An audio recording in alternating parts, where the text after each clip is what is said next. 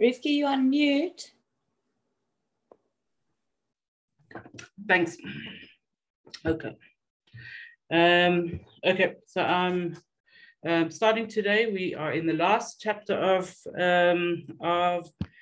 Hallel, Kuf Yud Ches, which is 118. So last week we finished with Kuf Yud Zayin, 117, the shortest capital of Tehilim that there is, just 2 psukim. And today we go on to Kuf Yud Ches, 118, which is a similar theme. It seems almost to be continuing from the last one. Not exactly the same, but a similar theme of instructing people to call out in thanksgiving to Hashem. So Kuf Yud Ches is quite a long chapter, but it has in it a few different like paragraphs, 3 different ideas or themes. By most opinions, Kuf Yud Ches has got 2 main ideas of what it's or of how it can be interpreted. The one idea is that this is written by David HaMelech right after King Shaul dies, and he actually sings almost in joy or relief. Thank you, Hashem, I don't have that scary life that I had while Shaul HaMelech was pursuing me. But that would be like the simple understanding of this. A deeper understanding, and I think the one that applies to us more, is that this is the song of joy that we'll be able to sing in completely when Mashiach comes. As we go through it, we'll see that there are some things that we can apply to our lives now, but the majority of it is about when Mashiach comes, where all these things will be clear to us. And then there is one small opinion, or one opinion, I shouldn't call it small, that this is actually written by the Jews when they came out of Egypt, and they're thanking Hashem for letting them out of Egypt after just 210 years instead of the 400 years which officially they were meant to have in Egypt. So those would be the 3 reasons, so to speak, that this capital of Tehilim, that this chapter of Tehilim was written. So the first 4 verses, which all seem to be the same theme, the same idea, let's read them and then talk about them individually. So it begins, Hodu la Hashem ki tov, call out, praise Hashem because he is good, ki la'olam chasdo, because he is forever good. Yomar na Yisrael, let the people of Israel say, ki la'olam chasdo, because Hashem is always good. Yomar na beis Aharon, let the children of Aharon say, ki la'olam chasdo, because he's always good. Yomar na Yirei Hashem, let those who fear God say, ki la'olam chasdo, because Hashem is always good. So understanding this at pretty simple level is the introductory line, which says everyone should be calling out to Hashem, everybody should be thanking Hashem, praising Hashem, and then the next few lines telling it who is this everybody. This is all Jews, this is the house of Aharon, and this is those who fear God.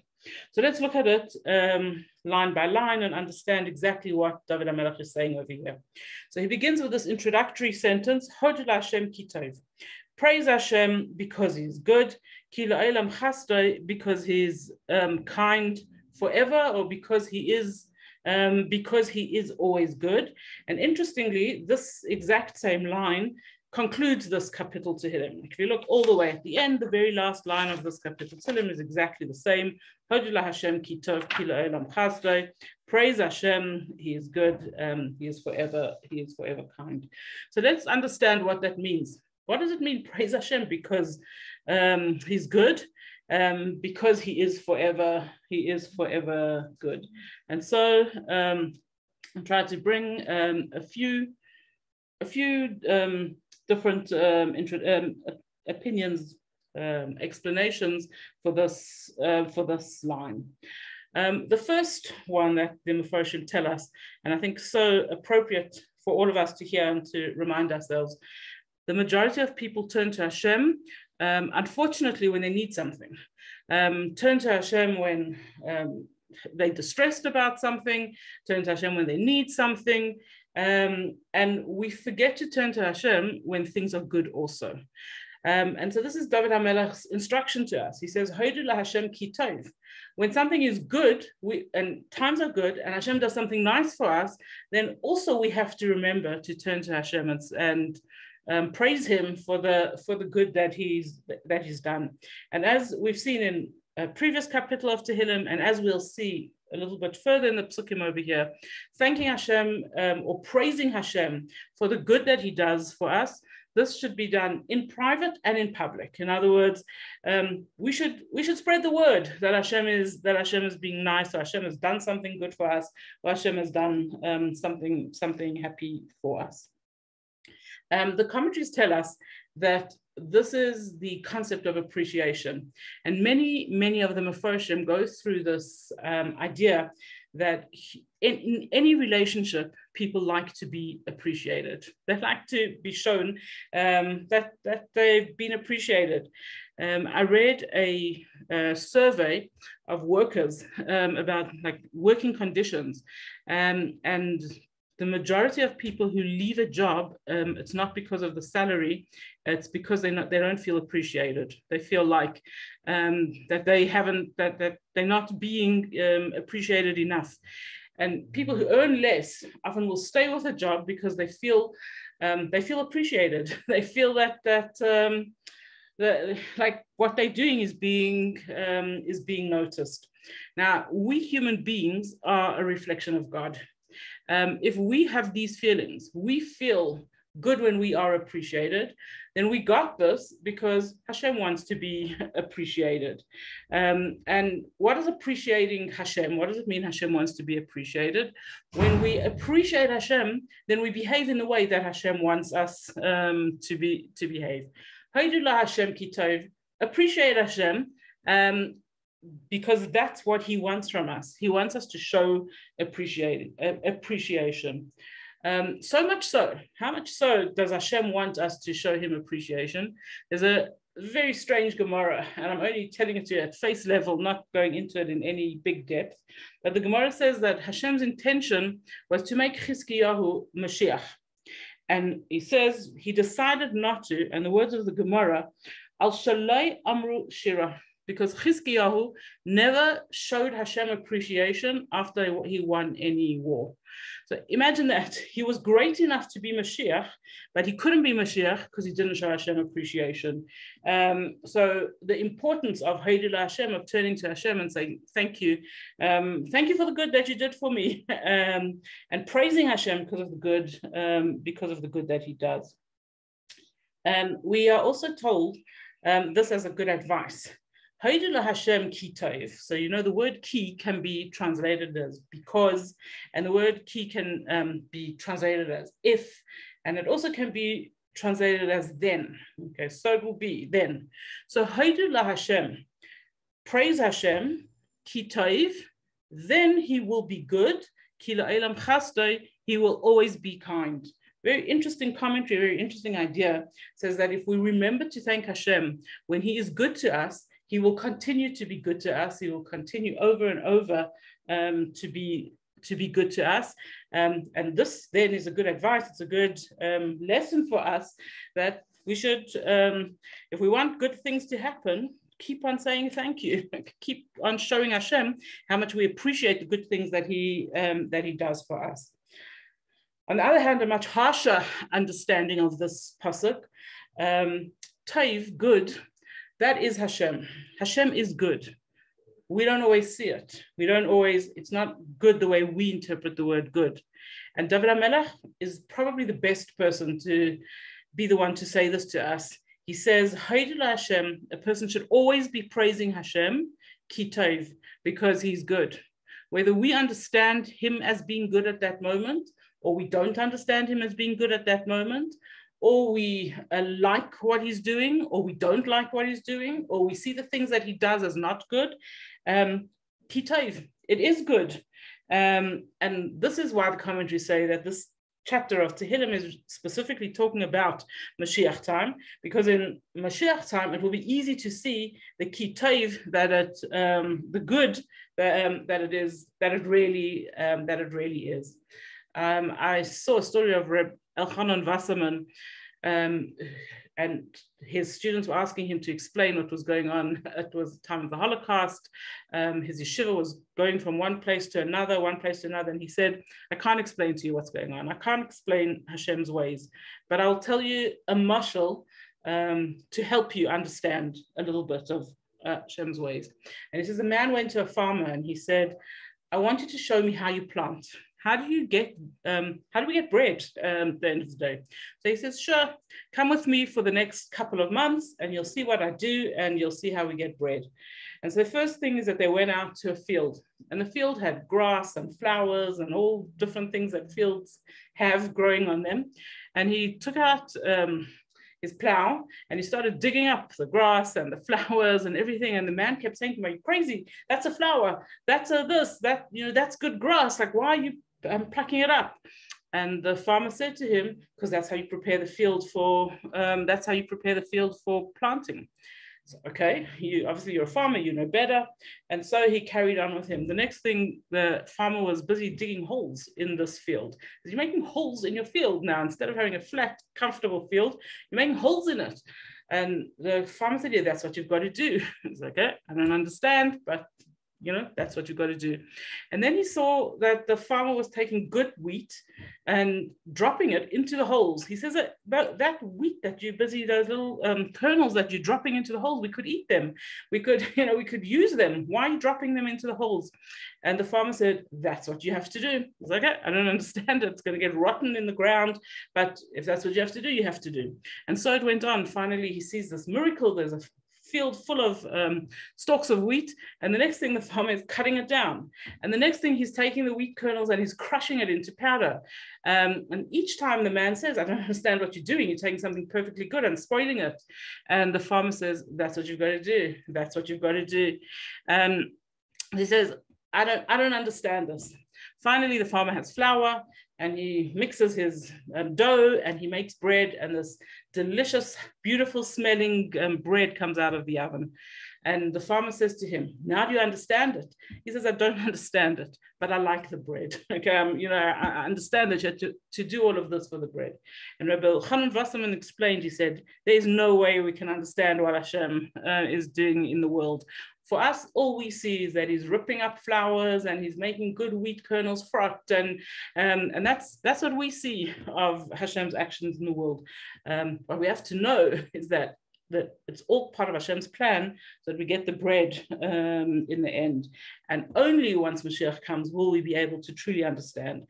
Hashem, praise Hashem, ki tov, because even that which we don't understand is good. Ki la'olam chasto, his goodness is really forever. So that's understanding the first pasuk over here.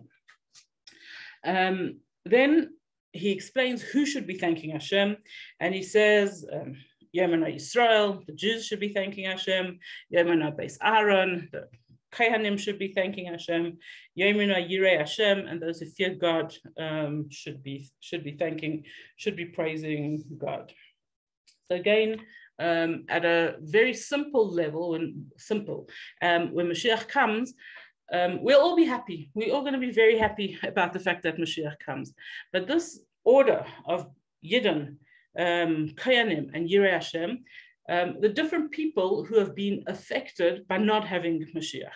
So regular Jew, it's a hard life without Mashiach, but we carry on our lives and we just get on with it, and we have good days and we have nachas, thank God, from children, and we have hopefully good health, and we have homes. So we're living a good life, and it's hard for us to think of that we really, really, really want Mashiach, right? That because things are so terrible, okay, things are okay. Still, says David HaMelech, even if you're just an ordinary Jew living a good, happy life, wherever you are in the world, praise Hashem and wait for Mashiach to come. Beis Aaron, that's the Kohanim, they're the ones who had the most disruption of their lives from their ideal way of life. I don't even know if Kohanim today realize like how different their lives are than how they'll be at the time of Mashiach. In our family, we always joke about it because my oldest son-in-law is a Kohen, and we always try and like talk about Mashiach time. One day he called me and he said, when Mashiach comes, I want your challah. And we laugh about it still till now. But you know that at the time of Mashiach, the time of the Beis HaMikdash, the Kohanim didn't have to earn a living. The people brought them food. Their wives didn't have to make their own challah. The people brought them challah. They were looked after. They were nurtured. Everything, and they were busy with their job, working in the Beis HaMikdash all day. They were connected with godliness, with spirituality. And so for a Kohen, nowadays, their feelings mostly are, what a big responsibility. How many restrictions I have. They don't realize what a good life they had before Galus, and what a good life again they will have once Mashiach comes. So says David HaMelech, Yemina Beis Aaron, you Kohanim, who don't even realize what you're missing possibly, or who do realize what you're missing, you also need to praise Hashem, Ki L'Olam Chasdo, because eventually you're going to see this kindness. And then who are the Yirei Hashem, those who fear God? So these are the people, any of us who are living, and I think we all have at least some moments of it, if we don't have it all the time, where we have a big soul yearning to connect with Hashem. If only I could connect with Hashem. If only I could know what he wants from me. If only I could know what I should be doing, how I should be doing. If only I could feel like that I want, motivated, inspired, right? These are the Yirei Hashem, the people who want to be connected to spirituality, the people who want to be connected to Hashem. And those we could put in like one sentence, we could call them, those are the people who spend all their time yearning for Mashiach. So someone who spends all their time yearning for Mashiach, and he has the title Yirei Hashem, he's God-fearing, he should already now be praising Hashem, Ki L'Olam Chasdo, with the belief that Hashem is always good, Hashem is always kind, and Mashiach will come soon. The next little theme of this chapter, slightly different to how it started, talking about when a person should be calling out in praise to Hashem, or even when a person should be calling out to Hashem. So he says, Min hametza karasi ka, translating it the way my English Tehilim does, from the depths I call out to you, Anani b'merchav ka. Hashem answered me in a wide open way. What does this mean? And possibly you recognize this pasuk that we say it at the time of blowing shofar. The person who's blowing the shofar says it, and we respond by repeating it. Min hametza karasi ka, anani b'merchav ka. So what does it mean? What are we saying? So min hametza, which the majority of English translations are saying from the depths, okay? But a metzar doesn't mean just depths. It could mean from tsaros, from the word tsar, pain. So from pain, even when things were bad, I called out to you. It could also mean metzar, you might see in it, a word that you might recognize is mitzrayim, okay? Constrictions, borders, limits. So sometimes we call out to Hashem, as we said, from pain. Sometimes we call out to Hashem almost from frustration. We're so limited in understanding Hashem. We are so limited in trying to connect with him. And we still do. Min hametzer, from this place of being limited, of having like borders, so to speak, around us, restrictions around us. Karasi, we still called out, but take notice who we called out to. And the name of Hashem that's used here is a Yud and a Hey. If you remember, I think in one of the very first shiurim we discussed the concept of Hallel. So Ka, a Yud and a Hey, is not really Hashem's name. It's only half of Hashem's name. And this is again a message from David HaMelech. He says there are times where we're in tsar, we're in pain, and there are times where we feel frustrated and limited. And we can still call out to Hashem, even if we're not seeing Hashem properly. Even if we're only seeing Ka, we're only seeing little bits of Hashem. We're only seeing Hashem every now and again. we're sometimes seeing little bits of Hashem. Karasi, you can still call out to him.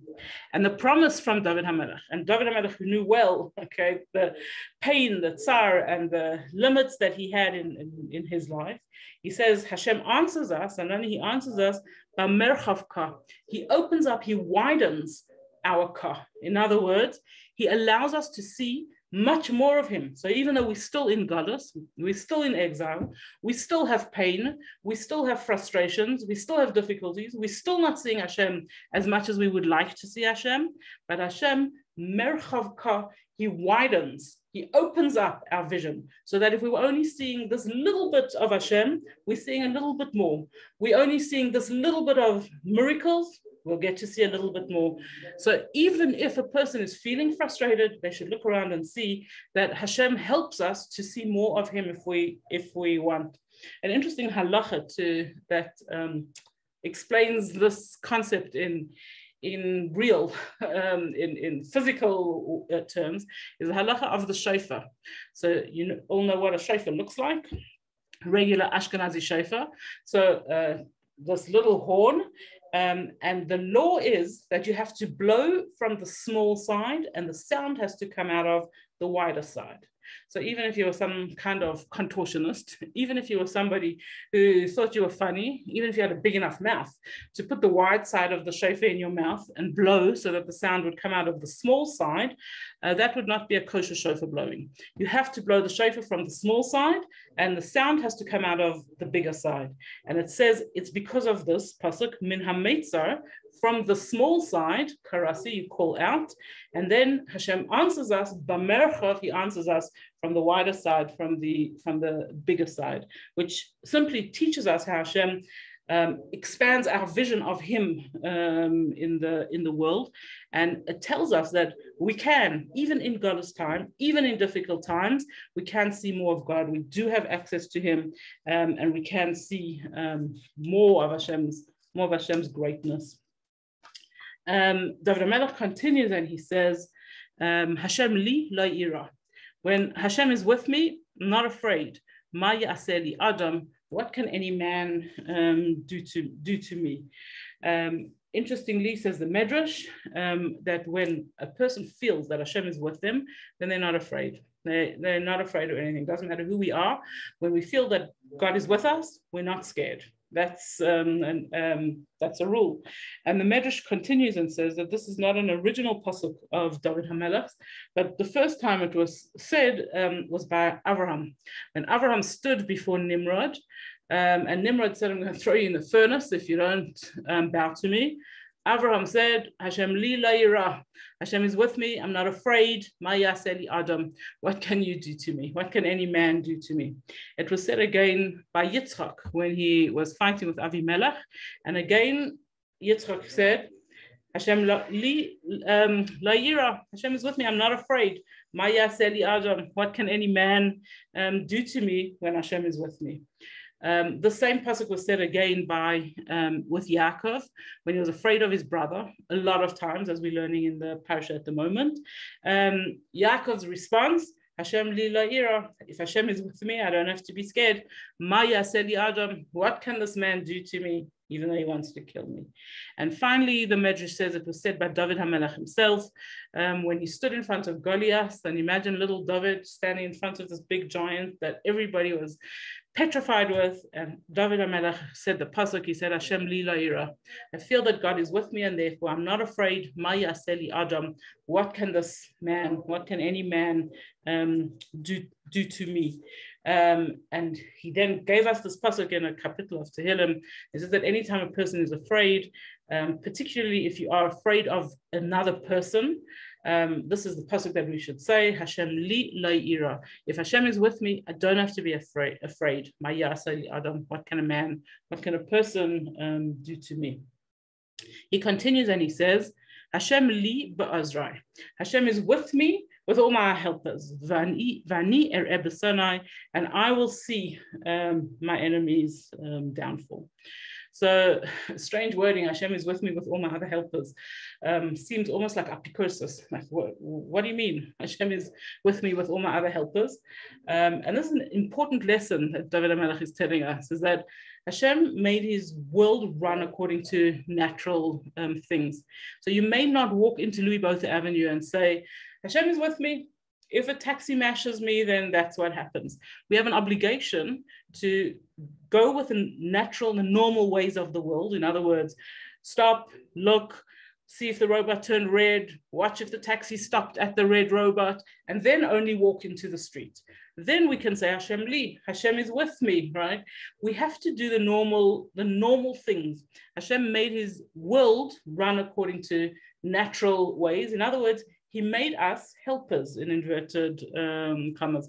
So you all know the famous joke. I won't take too much time telling it to you here about the man who's sitting in his house in a flood, and a guy on a rowboat comes past and says, get into the rowboat, and he says, no, Hashem is going to help me. And then somebody comes with a big rope to try and help him out, and he says, no, I trust Hashem is going to help me. And then he's sitting on his roof, the water's rising and rising, and he says, a helicopter comes by and says, grab the ropes, get into the helicopter. And he says, no, I trust in Hashem. And now the water's getting higher and higher, and the man's getting afraid, and he says, Hashem, I trust you, why aren't you helping me? And Hashem says, sir, I sent you a rowboat, I sent you someone with skis and ropes, I sent you a helicopter, I sent you all the things to help you. And this is Ba'azrai. Often we don't look around and see who are the helpers that Hashem has sent us in our lives, whether it's other people, other things, whatever it is. Hashem constantly sends us helpers in order for us to survive our lives. So it's not apikosis to use Hashem's helpers, as long as we know that is Hashem's helper. That is who Hashem put there to get us through our difficult times. Says David HaMelech, it's better to trust in Hashem, or to be sheltered by Hashem, than to have to trust in other humans. It's good to be sheltered by Hashem, or better to be sheltered by Hashem, than to be helped or to trust even important people. So it feels much better to be helped and to know that the help comes directly from Hashem than to feel that we are reliant on other human beings. And we often say these kind of things in different forms. In our benching, we ask Hashem, he should give us parnasa, and we say it shouldn't be from the hands, but not basarvadam, that we shouldn't get our parnasa through the gifts of other people, of like regular human beings. We want to feel that Hashem himself is looking after us. Interesting that it says mibtach ba'adam, then trusting in. And it doesn't say a man, but it says trusting in the man. Ba, with a commas under, turns the word into a definite word. In other words, it's not a man, but it's the man. And the commentaries say that we all have someone who we think is like the most powerful person on earth. And goes further. If you have a look at the next pasuk where it says "Miptach b'nedivim," trusting in important people, powerful people. We all have powerful people who we think is the man. So, like people thought, either they thought that he was or he wasn't. Trump was the man who was going to save all the Jews, right? And he was going to move the embassy, and he was going to do this, and this is going to be good for Israel. And we very often put our trust, our faith in one important person. Says David HaMelech all those years back, it's better to trust in Hashem than to trust in anybody, whichever, whether it's the man who we think is the man, or whether it's the powerful man, President of the United States, or whoever that is.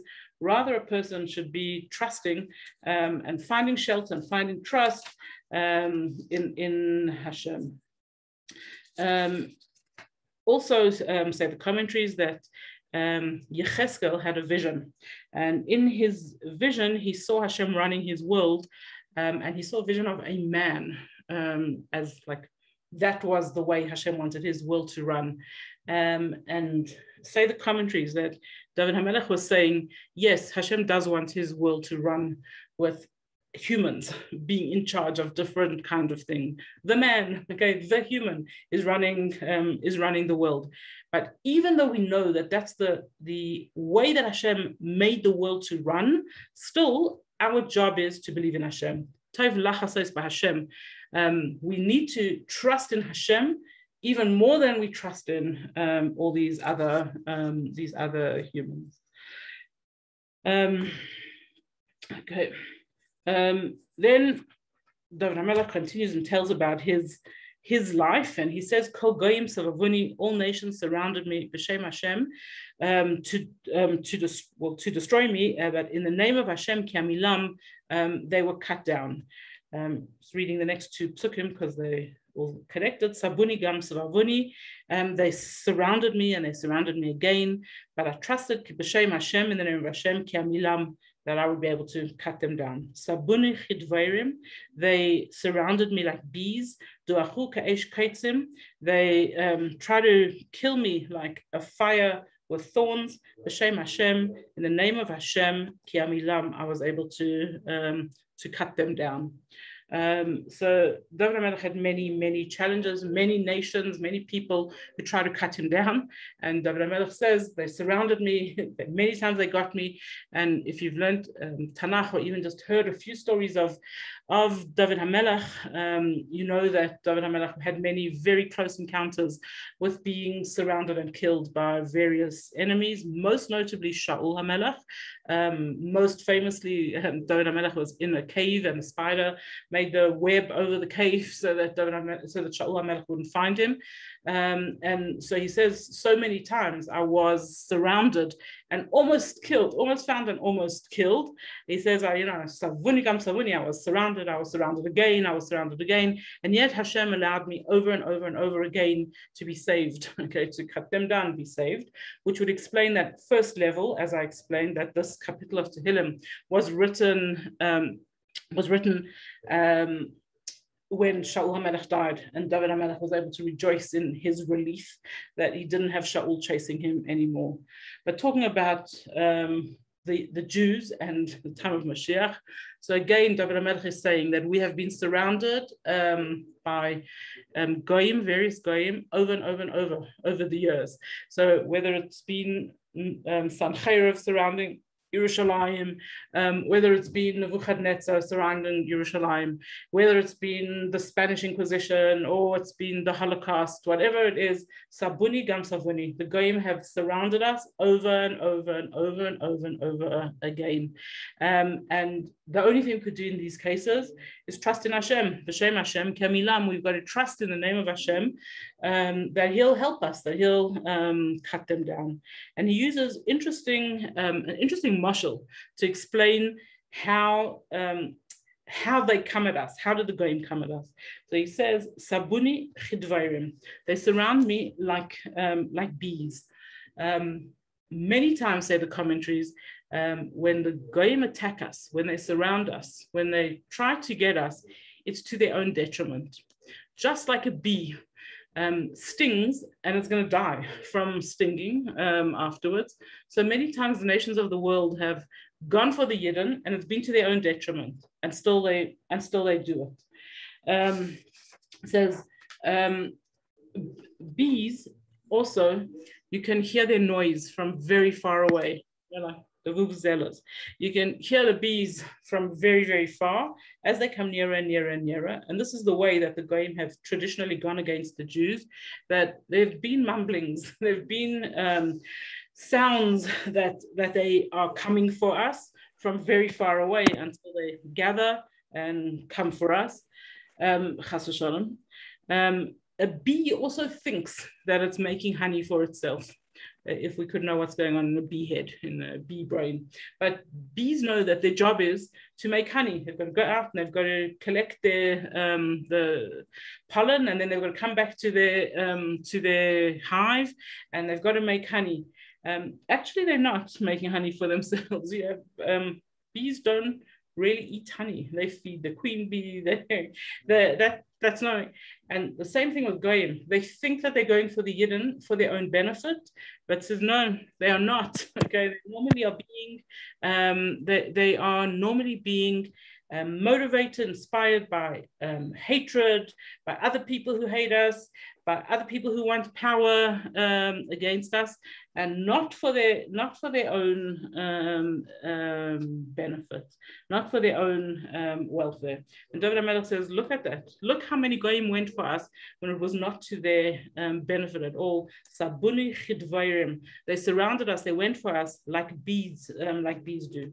And then he also gives us another picture. They came to us like a fire on thorns. So if you want to make a nice fire, you need good firewood. If you try to burn a few thorns, it makes a big fire for a few minutes. If anyone has ever tried that with a braai, and they try and make a fire with a few thorns, a big flame comes up and then it dies down and there's nothing left. There's nothing left to burn. And says that most times with the goyim, when they go for the yidden, it looks bad to start. Okay, it's this huge big flame, and then like the fire again on thorns, it turns to nothing. They didn't benefit. They hurt us a bit, but they themselves didn't benefit. And why is that? B'shem Hashem ki amilam. That Hashem was watching, and He cut them down. Okay, or He allowed us to cut them down. And He continues and He says, they constantly pushed me to fall, but Hashem azarani, and Hashem helped me. So again, at simple level, the goyim have tried over and over and over to make us fall, to harm us, but Hashem always helps us. And the commentaries tell us it is not talking just about physical enemies, but that we also have a Yetzer Hara. And the Yetzer Hara does exactly what these physical enemies do. The Yetzer Hara surrounds us, and he surrounds us again, and he surrounds us again and again. And he comes at us like bees. In other words, the Yetzer Hara doesn't get any benefit from making us sin. And he comes at us like thorns. Okay, the Yetzer Hara doesn't get any benefit, make any lasting fire. Okay, and he pushes and he pushes. He pushes us, limpol, because his hope is that we fall. And how do we manage to overcome the Yetzer Hara? Hashem azarani. Hashem helps us, right? If a person really wants to fight the Yetzer Hara, Hashem will help them. He explains, Aziv Zimras Ka. Hashem saves me by Hili Lishua, so that I should be able to sing his praises. And then he's going to go into another theme. The next theme that he's going to deal with is that of the singing of thanks to Hashem, which I think we will continue with next time, please God. The end of this parak. So I wish you a good week. Unmute yourselves if you want. Thank you. Thank you for coming. Thank you, Rivki. It was wonderful as always. Thank you. Thank you, Rivki. Take care. And you. Have a good Shabbos. Thank you. Shabbat shalom to everyone. Thank you. Shabbos, everybody. Good Shabbos, good Shabbos. Thanks, Rivki. That was really meaningful. Thank you. Thank you. Thank you. Thanks so much. Bye-bye. Have a good Shabbat, everyone. Thank you. Bye. Thank you. Bye-bye. Bye-bye. Thank you, Rivki. Thank you so much for sending this to me. Thank you. Thank you for coming.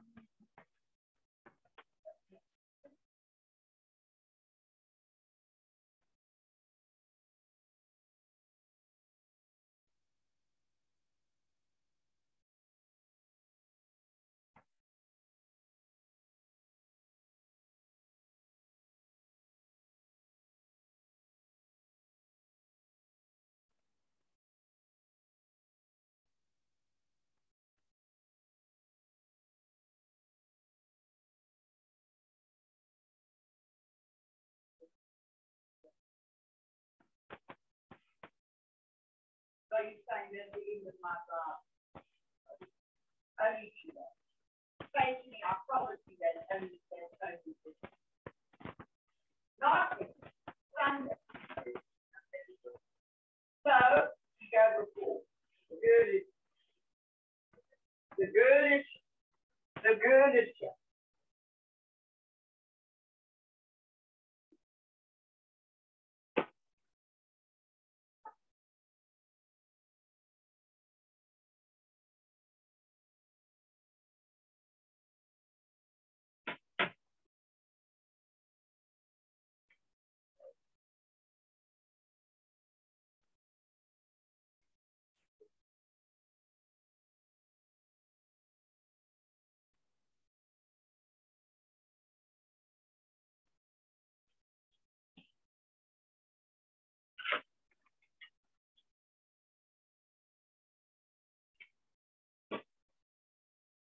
Right.